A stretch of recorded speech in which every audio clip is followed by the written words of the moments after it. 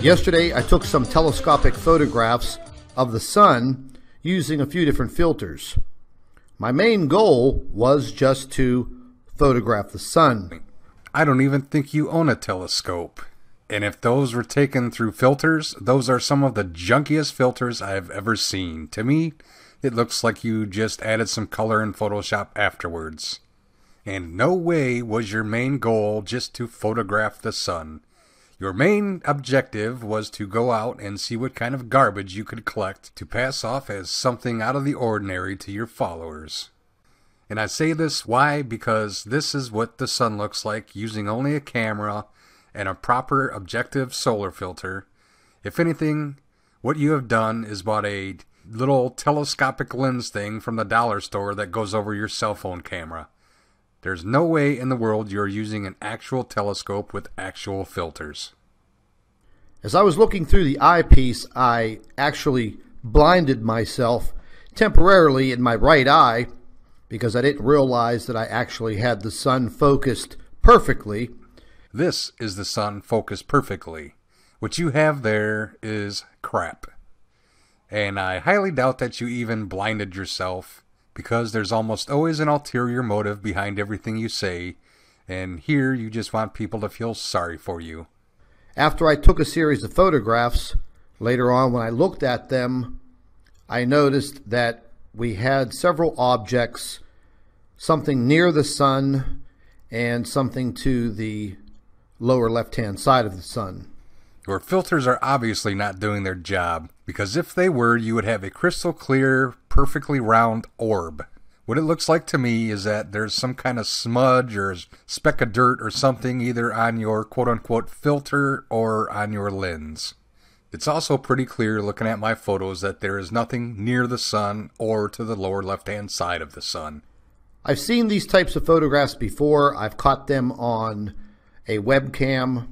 Because we all know how reliable webcam photos are. Not.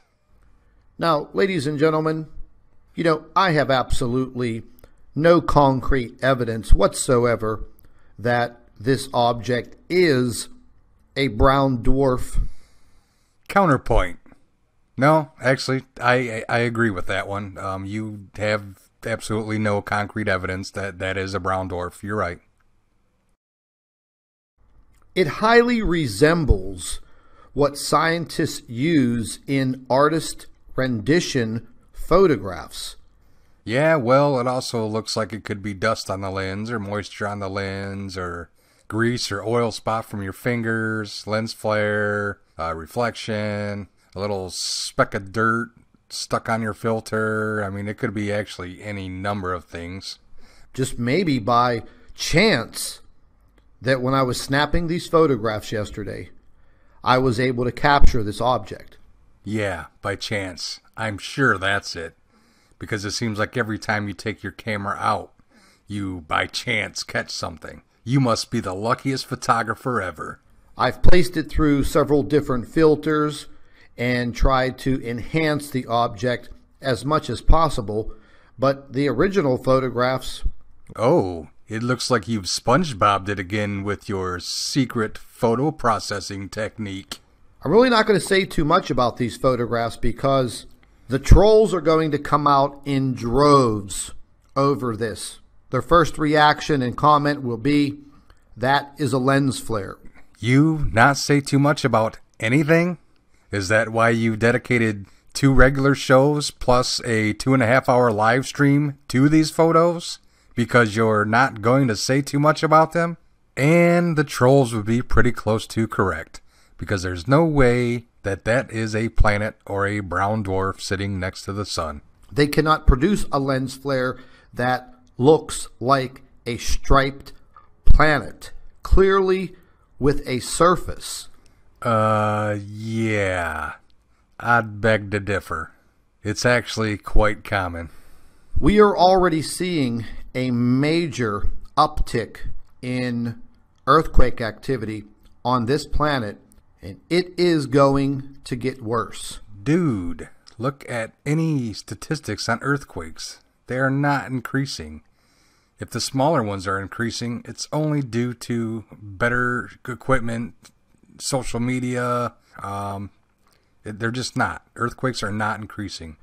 Now, I reviewed these photographs with our doctor, the physicist, and we spent many hours throughout the middle of the night and early into this morning looking at the photographs, criticizing the photographs, and trying to make sure that what we are actually seeing is a brown dwarf. Do you mean the physicist that said, no astronomer in their right mind will go along with what I have said? And I mean, all I really want is to understand what's going on in the solar system. I want to understand physics. Or are we talking another physicist? This is not the brown dwarf star that she refers to, because these are two totally different objects. And this object is massive. No kidding. It's not a brown dwarf star. It's not a brown dwarf. It's no kind of object at all. You do realize if you were using a proper filter, the glare of that sun would be gone, and this object would actually look bigger than the sun, but yet it's not having any type of effect on the Earth whatsoever. I mean, are people really this dumb to fall for this? And again, it was probably just coincidence. Maybe being in the right place at the right time, having the telescope and the camera pointed in that direction. And there you go again with being at the right place at the right time. Okay, and the whole telescope thing, come on, dude. Just hang it up. I don't know. I'm still a little set back by what I photographed yesterday. First of all, come on, let's stop calling it a telescope and a camera. If I had to guess, it's one of these telescopic lens things that you can clip onto your phone. Probably not even as high quality as the one in this photograph. More likely it's one from the Five Below store or the dollar store. And secondly, why the specifics between 6:30 and 7:30 p.m. on May 10th? Blah, blah. Are you trying to convince us of something? If there's something next to the sun, it's going to be there day in and day out, hour in, hour out. It's not going to move and just magically be there at one time. I guess enjoy the photographs, criticize them, look at them, talk about them, do whatever you want.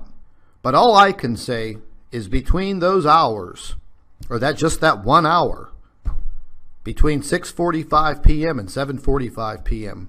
on May 10th, I pointed my telescope and camera system directly towards the sun, using several different filters. This is what I captured. That's it. It's that plain and simple. It's not a lens flare. It's not a camera anomaly. It clearly resembles a brown dwarf. Okay, so you said you're open for anyone to criticize these. So let's take this first picture.